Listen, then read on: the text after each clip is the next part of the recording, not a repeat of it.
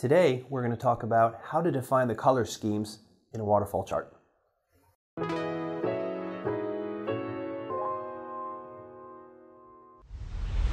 The goal of a waterfall chart is to show how an initial value is affected by the intermediate values, either positives or the negatives, that result in a final value. So in this example, we can see how a starting amount evolves into an ending amount, similar in nature to how a monthly transaction report works. Now, the formatting that I chose on this makes it real easy to see my positive versus my negatives.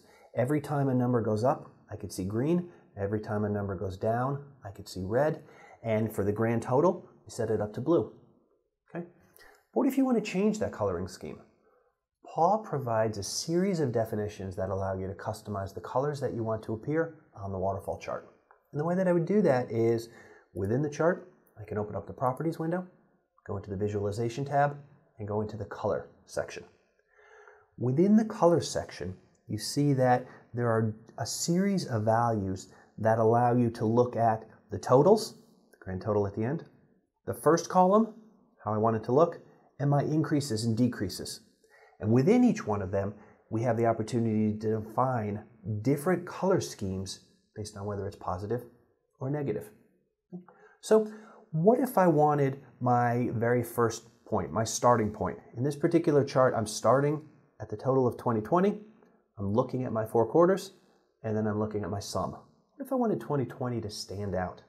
I can go into the setting for my first column. In this particular case, it's positive. Go to my first column positive chart.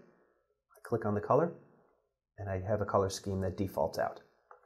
Based on the default that I've chosen, I can change it. Let's say I wanted to make it black. I could say black is my starting point.